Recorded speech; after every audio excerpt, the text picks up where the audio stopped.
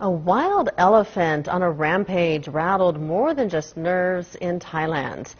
A young couple driving on Sunday found themselves with the unlikely aggressor on a road which ran through the Khao National Park and Wildlife Sanctuary near Bangkok.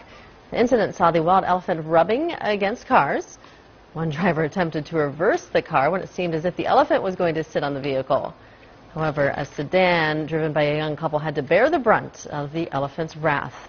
The car was badly damaged after the elephant sat on its front. Fortunately, though, for the couple inside the car, they were unhurt. Park officials say there are about 300 wild elephants roaming around at this time of year as it is mating season.